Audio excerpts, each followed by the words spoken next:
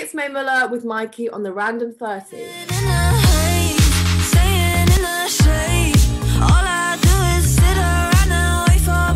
are you? I'm so good. How are you? I am great. Whoa, this looks very elegant where you are. Where are you?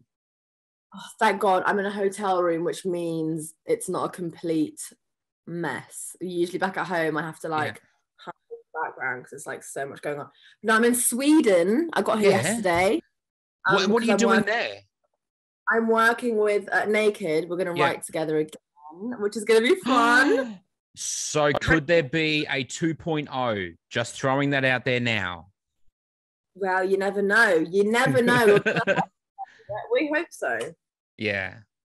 How have you been? How's things been for you? And I mean, we'll get to the Better Days track and we'll talk about all that. But how have you been generally? Like, because I mean, not I wouldn't say brand new, but kind of we've been learning about you since 2017. We've been hearing about you. So tell us about the journey for you so far. Oh, thank you. It's honestly great. It's such a strange thing because obviously, I've been doing this for like 5 years now, and we've been putting that graft in, but then Better Days kind of just shot up overnight. So it's the balance of like, we've been working up for so long and I'm so ready for it, but then there's also that like, oh my God, this happened so quickly as well. What was it 5 years ago, 2017? What was that moment for you where we actually heard you around the world for the first time? What happened? What caused that? What was going on then? So I was working in a pub. Yeah. And I was singing or pouring beers? Pouring pints. Yeah, nice. Loved it. I was a terrible, terrible bartender, but it was all, it was fun while it lasted. And I just thought, I was a bit like, this is fun and all, but what are you actually going to do with your life? And I always loved music, and I always, I really wanted to be a part of it somehow, but I just didn't know how. And then that's when I started sort of releasing music on my own, like on SoundCloud.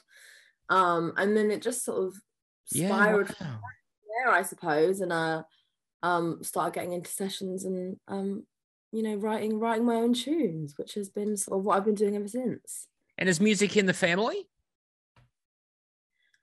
Yeah, I come from a creative family, which is obviously such a privilege, and very helpful too, writing. Yeah, I mean, my mum works in my mum's always worked in theatre. She's a wardrobe mistress, so okay. So I love that title. I'm like, she's in wardrobe, and I used to come and visit her at work, and we'd work in the theatre together, and so I've kind of come from. I've been lucky enough to sort of have an insight into the creative world, Yeah. Wow, that's so cool.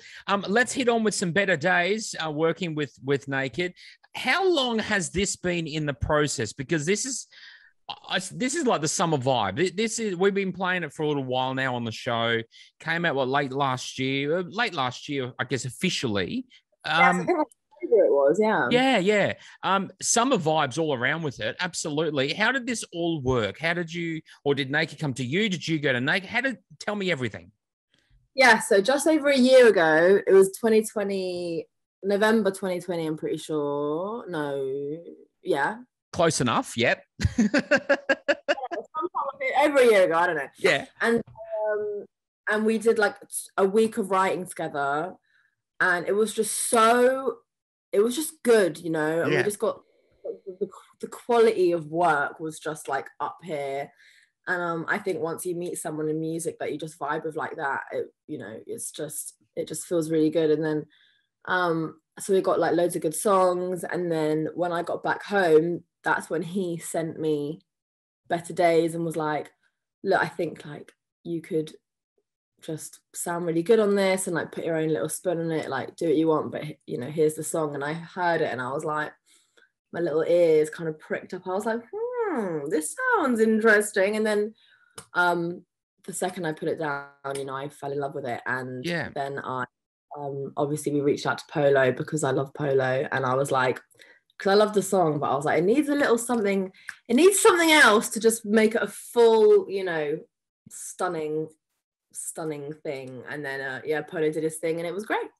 And when you were hearing the song for the first time, what, like behind the scenes, what are you hearing? Are you hearing everything and another female singer singing it as a demo, or what are you actually hearing it to go, oh, I like this, I want to do it?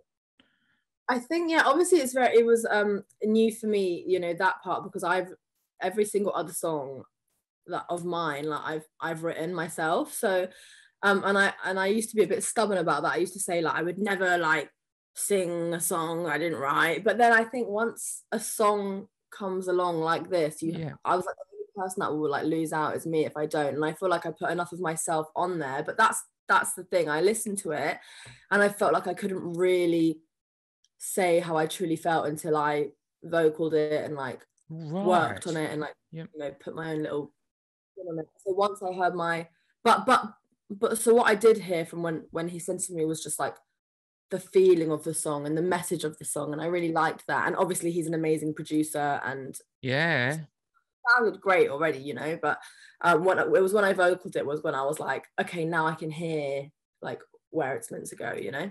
And what were you thinking when you were in that process of recording it and then hearing, I guess, the end product, from hearing it for the first time and then having those moments and then going, there it is, it's all yours, world.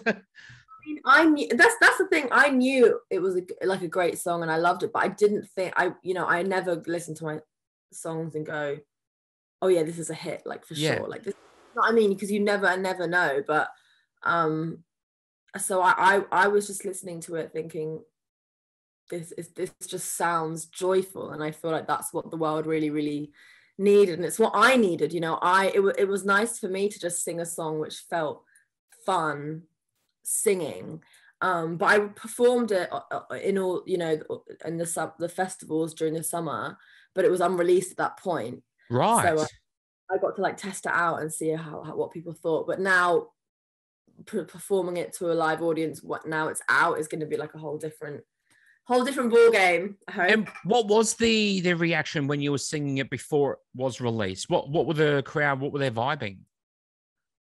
It was good. They were vibing, like they were dancing. Yeah. And I think, you know, that it's always a bit scary to play like an unreleased song, but they loved it, and I guess it was just like a good little test run to see. But I could see that it just made people happy, you know. So I was like, whatever happens with this song, like I'm happy with it. That's so good.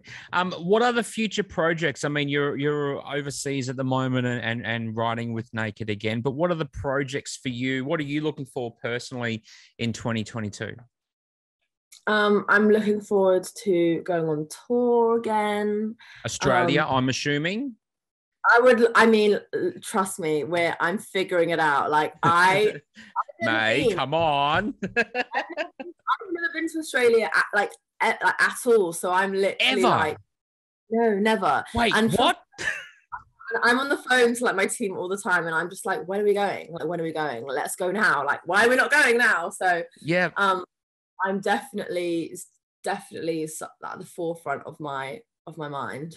We would love you here in Australia. Absolutely. I can't wait. I mean, I'm really, I mean, it's obviously gonna happen, but we're just figuring out what. It's gonna be a lot of fun, and I feel like everyone that I meet from Australia they're just good people, you know. So I'm ready. We try our best. Look, we got a couple of faults. As long as you like to dance hard, party hard, drink a few beers and whatever, we're fine. Perfect to me. Let's go. Yeah, all right, let's do it. Back to your bartending days. You'll pour the beers, right? Yeah. Yeah, absolutely. I like it. Mate, so good catching up with you. Loving the new track. It's such a party vibe. Thanks so much for hanging out with us.